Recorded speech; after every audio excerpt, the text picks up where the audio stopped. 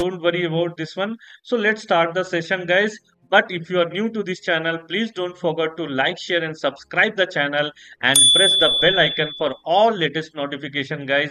Please do subscribe to this channel more and more so that I can put more effort for you guys. Okay.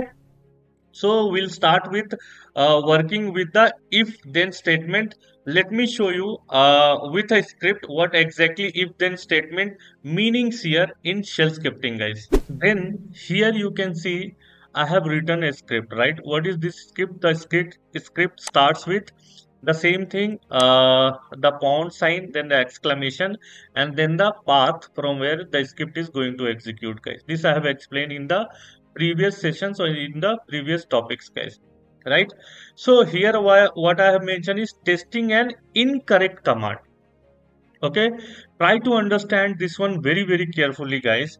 If, okay, if I am not a command, I am just giving I am not a command, just try to understand is, yeah, okay, and then I am going to put all this together. Okay, just see here very carefully, right?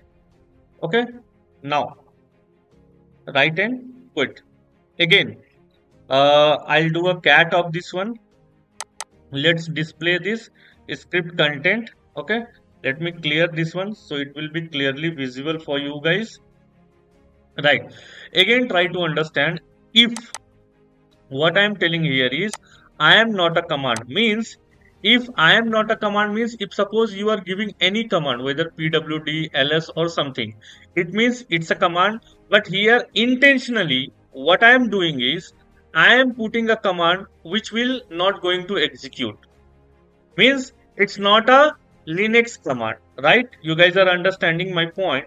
Okay, so here just try to understand carefully, guys. In other languages what will happen if you use a if statement, immediately after the object will be either true or false. In other languages I am talking about, guys. Okay, but in shell scripting whatever you will put after if, it's going to execute that command, right? So that command has to execute with a exit status of 0. If you guys remember properly, in the previous session I have explained if the exit status is 0,